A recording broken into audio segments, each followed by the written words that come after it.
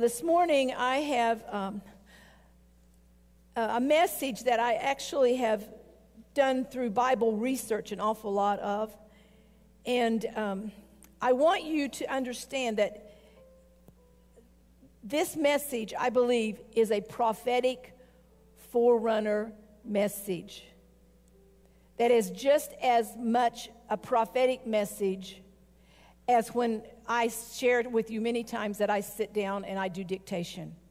I literally receive messages by dictation. Just sit down and the Lord starts talking to me and I start writing them out. There's other times when Holy Spirit will take me into the scriptures and have me do word studies and research very intensely, and He's there with me. He's teaching me by revelation. Both of those are words of God and prophetic. You believe that? So just because I have a manuscript this Sunday and I didn't last Sunday doesn't mean that last Sunday was more anointed than this Sunday. Can you receive that? Because I've sat with Holy Spirit all week, and I believe I have a message for you that is in preparation for what God is about to do in our church. And Connie Sprouse, good to see you, sweetheart. Haven't seen you in a long, long time. I want you guys to go hug her and give her a great big welcome back. I'm so glad to see you today. Yeah. And then I see some new faces. I should pause just a second and welcome our guests. How many people here who have not been here before? Welcome, you guys. Welcome, welcome. Yeah. I'd love to meet with you guys after church, get to know you. Yeah, that would be wonderful. You guys saw the little hands in the air, so just be sure and give them a great big radiant welcome, okay? All right. I believe that the purpose of this message today is to prepare our hearts specifically for next week's broken walls. The North American, I'm trying to get this right because I want to understand and say it correctly. North American First Nations will be here, and they will be preaching the gospel of Jesus Christ in their cultural context. They will be, I believe, instrumental, used by Holy Spirit to break some cultural barriers that need to be broken in our religious hearts to establish a bridge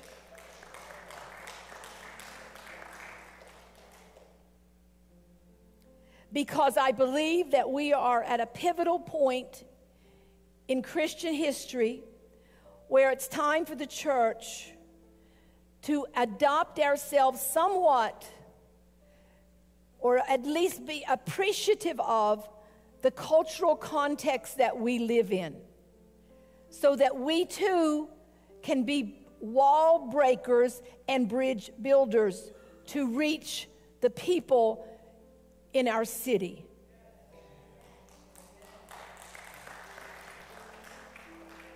And for that reason, that's why I believe this is a forerunner message, because I believe it's not just a message for us in preparation for what's happening next Sunday, but it is a message I believe that you're going to begin to hear more and more and more, because it is a get out of the church and get to the world message that God is imposing upon His church in this hour, okay?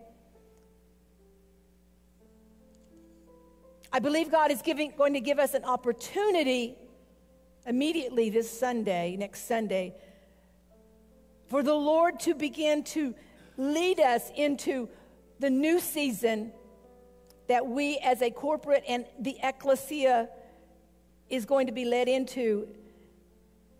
The church is being called and equipped by the Holy Spirit, and has always been called and equipped by the Holy Spirit to be missional. Missional. We've been called to be missionaries, as we would say it. Mark 16:15 says, go into all the world and preach the good news. Matthew 28 says, go make disciples of all nations. Acts chapter 1 verse 8 and says, and you will receive power. This is Jesus saying this to his disciples. You will receive power when Holy Spirit comes on you, and you will be my witnesses in Jerusalem, Judea, Samaria, and to the what? Uttermost parts of the earth. And then when Holy Spirit came upon them on the day of Pentecost, and they heard the good news preached, the people were there, and they heard the language in their own language. Peter prophesied there. He said that out of the book of Joel, everyone who calls on the name of the Lord will be saved.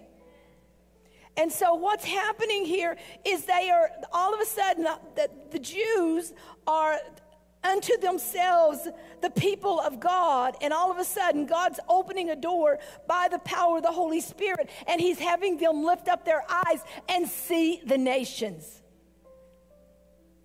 It's a very powerful moment. Not just the empowerment of the Holy Spirit, but an opening of the spiritual eyes to see something that they've not ever seen before.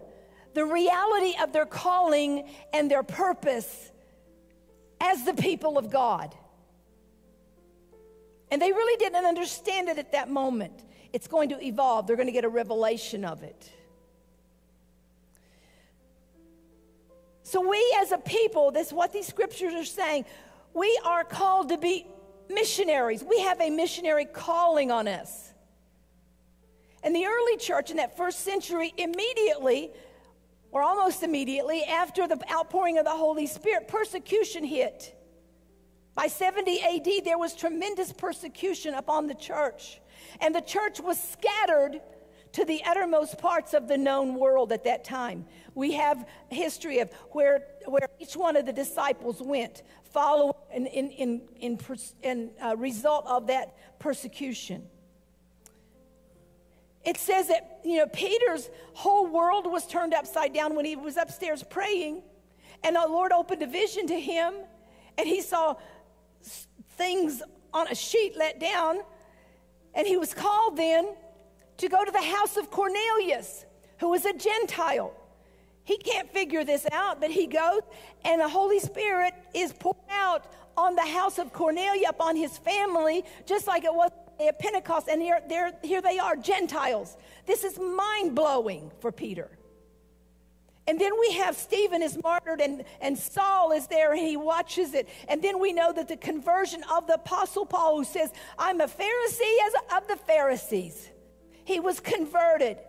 And then he receives a call to go take the message of the gospel of Jesus Christ, the salvation, the good news of God, to the Gentiles. The church of Jesus Christ was born to be missional. We're called, anointed, appointed, empowered, given authority to reach all people. Matthew 24:14, the gospel of the kingdom will be preached in the whole world, and the testimony to the nations, and then the end will come. And then in the book of Revelation, we see around the throne people from every tribe and every tongue and every nation, a number of people that is without number that are there worshiping the Lord. Now, there's something that missionaries face. It's a word called synchronism. Have you ever heard that before? Synchronism. This is when the gospel of God's grace that comes to us by faith through the finished work of Jesus. That's how we're saved, through grace, by faith, through the finished work that Jesus hung on the cross. He was crucified. He went into the pit, came up with the keys. He ascended to the Father, and then he sat down, and he won the victory over death, hell, and the grave. Amen? And his victory is our victory. That's the message of the cross. That's the message of the gospel. Anytime that you have anything in addition to that message, it becomes a synchronistic gospel. Anything you add, anything that you have to add or take away from that message, it's a perverted gospel, and it's synchronistic. So in other words, let's say an example of synchronism is when we were in China, maybe they would add ancestral worship with that. Or let's say you give the gospel to a Hindu and they add Jesus with one of their other many gods. Okay? So it's a pollution of the gospel. And this is something that missionaries are aware of. Now, there's a difference between synchronism, adding to the gospel something else, some other religious thing, and contextualizing the gospel. Missionaries have to know how to contextualize the message of Jesus Christ. For example, Hudson Taylor in the 1800s, he was a British physician who went to China. And when he got there, he had his long black jacket on, his long black coat. And in China, at that time, even through the Cultural Revolution, everyone wore the same thing, these blue outfits. Everybody dressed the same. And so when he would come and try to talk to them about Jesus, he's completely different from everybody else. He's standing out because he had this long black coat on. They called him the Black Devil. He did something that no missionary had done to that point. He put on Chinese clothes, he let his hair grow long, and he braided his hair so he had a pigtail, and he shaved the front part of his head. And he went to them with the same message of Jesus Christ in their culture so that they could receive him. And as a result, he developed the China Inland Mission with 125 schools, 300 workstations in 18 provinces with 800 missionaries. He was a very, very success. Anybody that knows anything about missions in China, they know about Hudson Taylor. See, the problem with a lot of American or Western missionaries is they require indigenous people groups to adopt our Western style in order to be saved. As a matter of fact, one of the early missionaries in America, the saying was, "Kill the Indian, save the man." So in other words, we required people to come out of their cultural context in order to receive Jesus and help them to look like us, which is not appropriate.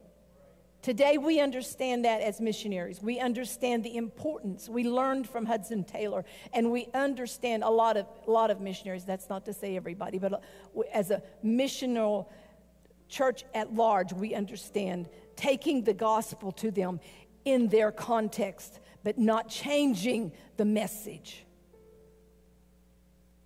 So let's look.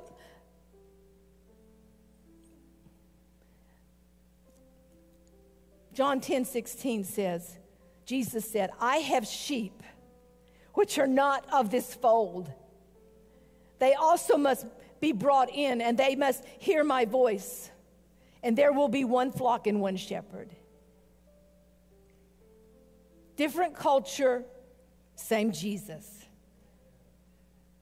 As missionaries for 10 years, Bruce and I understand what it's like to go and worship among other people that we can't understand a word they're saying because they're speaking in a language we don't know. But I can put my hands in the air and worship because I know the pastor and I know the message he's preaching. And I know that those people love Jesus, and you can feel the power of the Holy Spirit. Amen? So what I want to do this morning, in the next 15 minutes, give you an hour message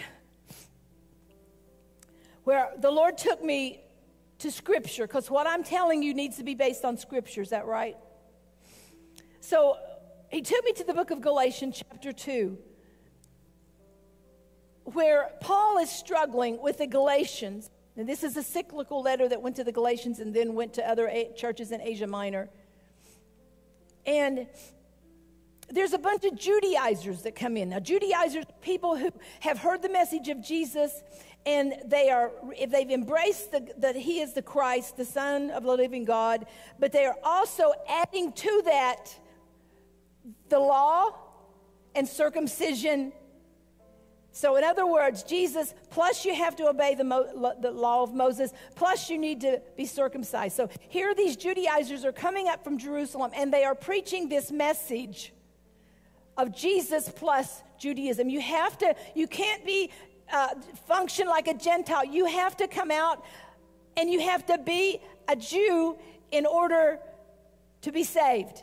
Can you see what I'm saying? That's what a Judaizer is. They're trying to bring Gentiles in and make them Jews.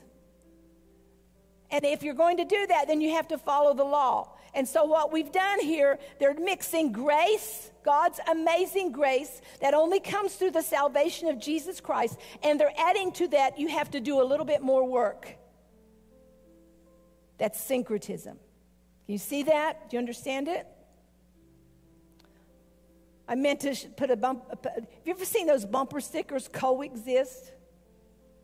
Yeah, that's the epitome of syncretism in our world.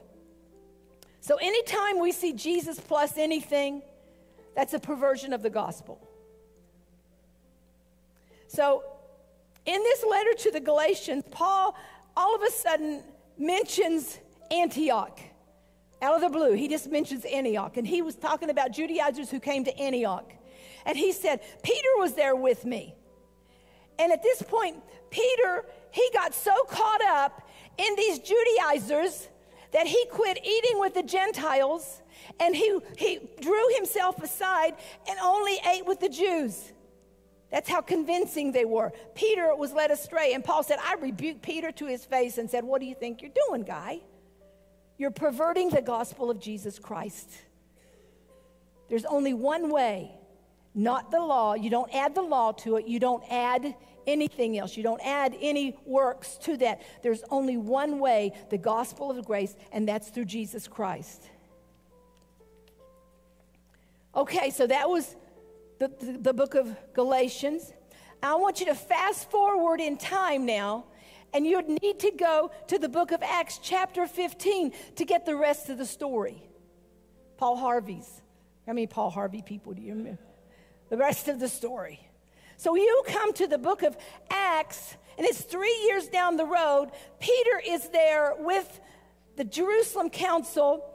The issue of Antioch still hasn't been settled. Paul is still just really struggling with these Judaizers that are there in Antioch. And so they decide, the church decides, we're going to send Barnabas and Paul down to Jerusalem to talk to the leaders in Jerusalem at a Jerusalem council, get alone and find out what we should be doing, because we're ministering to these Gentiles, and the Jews are trying to make them become Jews. And Paul was saying, that's not what we're supposed to do. That's not my mission.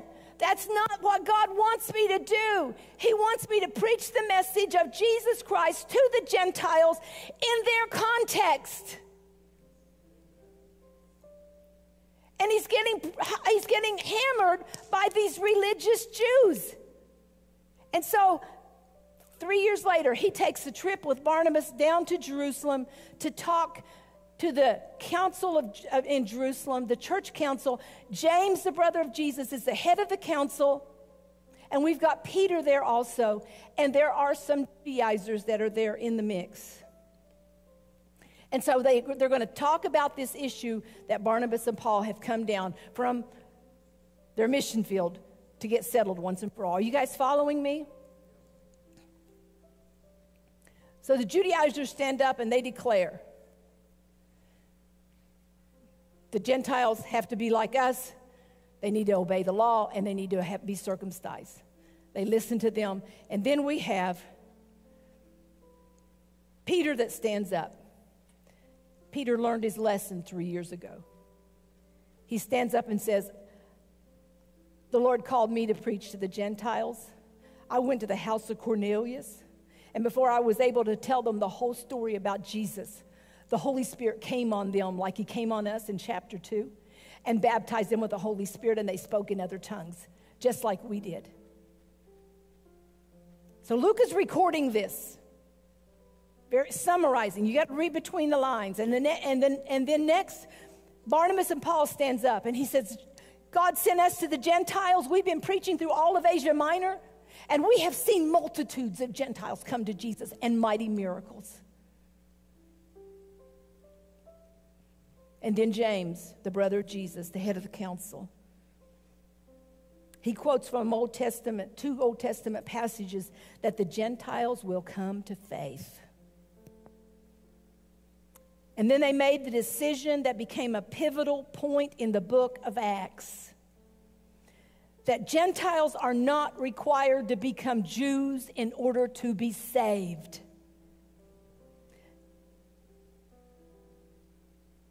Just like the Chinese don't have to become American to be saved. The people in Africa don't have to be American to be saved. They don't have to look like us to be saved. And they make the decision that there is no other requirements to be saved, no law that they have to be under, except this is it: food sacrificed to idols, meat that's strangled, and what that's referring to is idolatry. Idolatry in their culture. We don't want to mix idolatry, this Diana worship and all this other stuff that's gone on, offering food to idols and then eating that food that has to be put away because that's syncretism. And the other one was, tell them to abstain from sexual immorality. In other words, you have to be moral. You still have to be moral. Jesus died to deliver us from immorality and from sin and all the junk that the world wants to draw us back into. That's not putting a requirement on salvation. You can't be good enough. Flesh is born of flesh, spirit is born of spirit. We have to depend on the transformation power of the Holy Spirit in us to be able to conquer sin in the flesh. So that's not talking about stay away from sexual immorality, is not saying you have to add your goodness to salvation in order to be saved.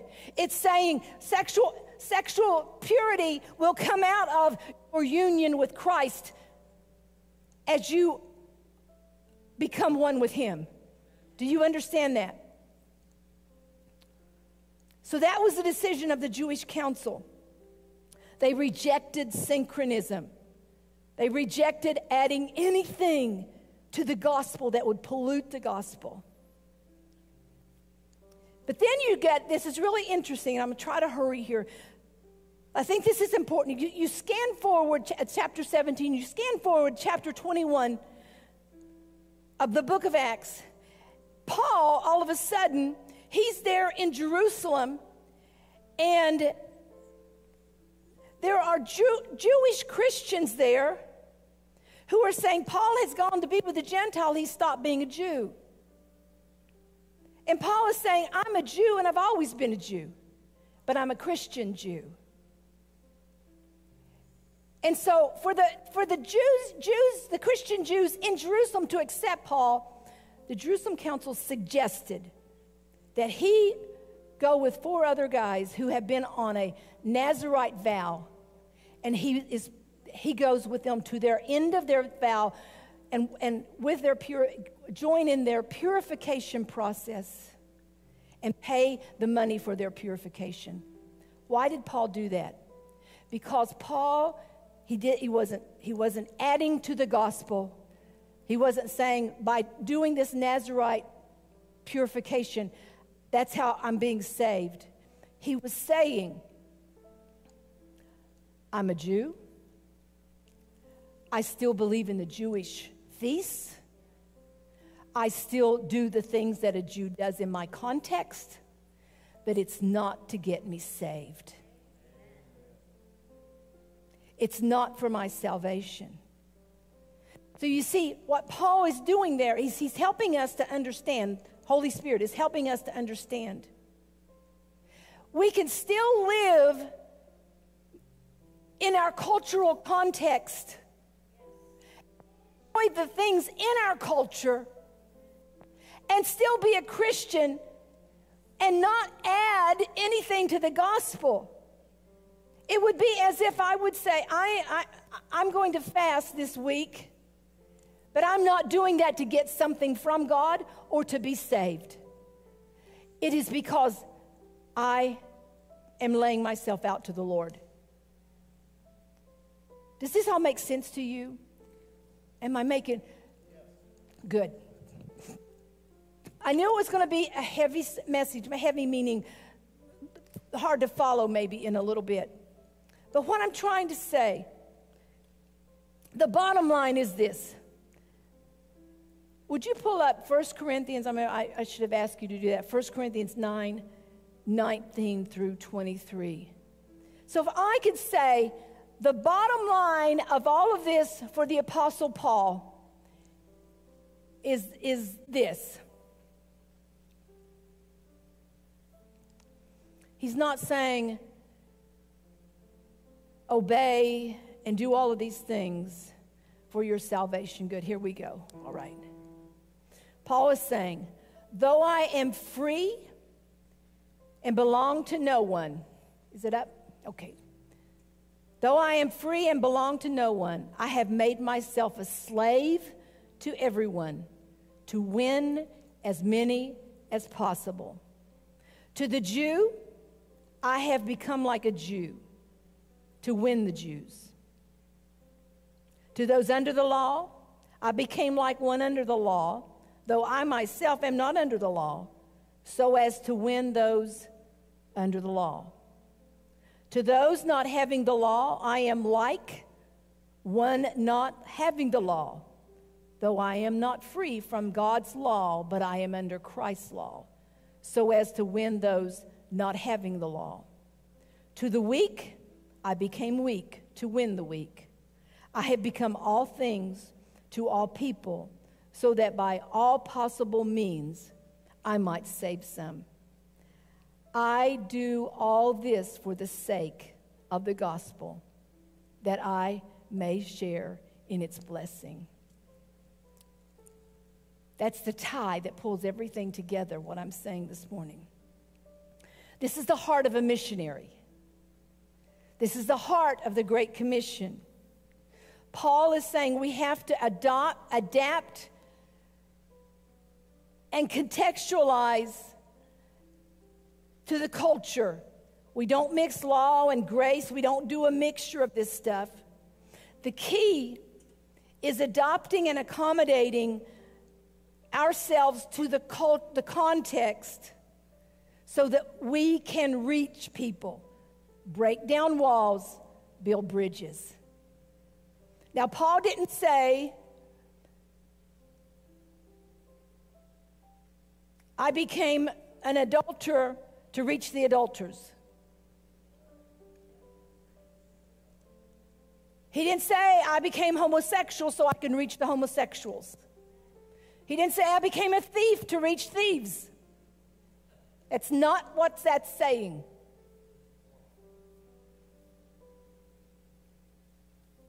We still have the moral laws of God that we obey out of our new nature. Those still hold. We still don't kill babies. Amen? We're not under the law of Moses. We're under the law of Christ. Would you put Mark 12, 28 through 31 up for me? I'm sorry. I'm putting a little pressure on our people upstairs. Can we say thank you, people? Yeah, amen. Thank you so much. Okay. Of all the commandments, they're asking Jesus this, which is the most important? The most important one, Jesus answered, is this. Hear, O Israel, the Lord our God, the Lord is one. Love the Lord your God with all your heart, with all your soul, with all your mind, and with all your strength. The second is this. Love your neighbor as yourself. There's no condemnation. There's no commandment greater than these. That's what I'm talking about. Love people where they are. Go to them. Reach them with the gospel. Don't ask them to change out of their culture. Don't ask them to change who they are. Jesus will change them in their culture because he loves their culture. We don't have to be, everybody doesn't have to be American. That really was a failure of the American missionaries, even though we're the greatest sending missionary country in the world, although there's other countries that are eclipsing us at this point. But we were. Our failure was we tried to make them American to be saved. Bob Jones, Prophet Bob Jones, he's in heaven now, but he died at one point while he was still on earth. He went to, and he saw the Lord face to face, and the question Jesus asked him, have you learned to love? Have you learned to love?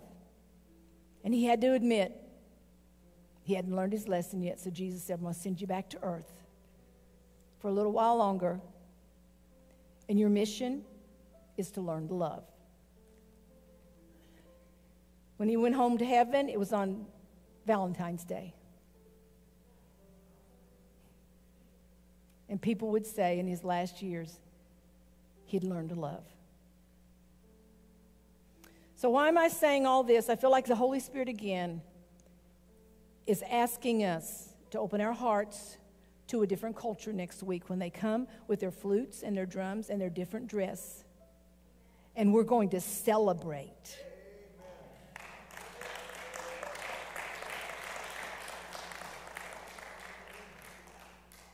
Because they're going to deliver the gospel of Jesus Christ in their context. They're not going to compromise the message of salvation.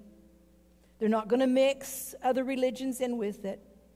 They will contextualize their method to reach their people with the message of Jesus Christ. Different method, same message. Amen? Religion and legalism too quickly rejects cultural customs and alienates people, when in reality God has called us to be missional and to build bridges. It's okay to change the form. We don't change the method. We don't change the message. We can change the form. We don't change the message. Amen? So this is our growth opportunity, because I believe this is where God is, as I said, not just leading us on a micro level, but on a macro level. This is where God is leading a church, because we have a world out there that we can't identify with. But God's not asking us to make them like us. He's telling us to go to them and share the gospel of Jesus Christ. Amen? Would the ushers please come forward? When the Holy Spirit was poured out in revival back in the ushers for the communion. Some of you remember the revival of the mid-1990s. Prior to the revival, we had a choir and hymnals and an organ and a piano. Is that right? Choirs with their robes. And it was a great time. We loved it. It's a wonderful season. And then revival broke out, and there's a whole shift in the way we did worship. All of a sudden, the hymn books were put away in a closet. We started singing off the wall. Out went the piano, and out went the organ, and in came the keyboard and the drums and the guitars. The whole sound changed. The worship was completely different. God had something different, not necessarily better, but different. We see people dancing, lifting their hands. Not better, different. And I sense in my spirit, church, that God is about ready to birth a new wineskin.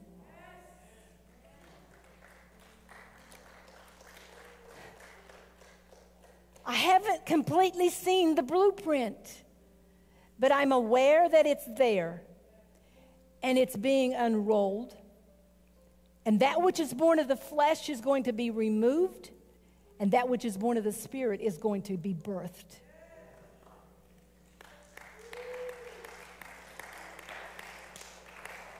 So we have to be willing to move those shifts, to not get in our religious mindset and be held back. But we have to be willing to let the cocoon around us go so that we can emerge to the metamorphosis, through the metamorphosis that God has for us. I see these scaffoldings. Scaffoldings are about ready to be removed so that we can begin to see the church that is emerging. Church, we've got some exciting days ahead of us. We are missional, born for mission, and God has great things for us, and He's teaching us the ways of the Spirit.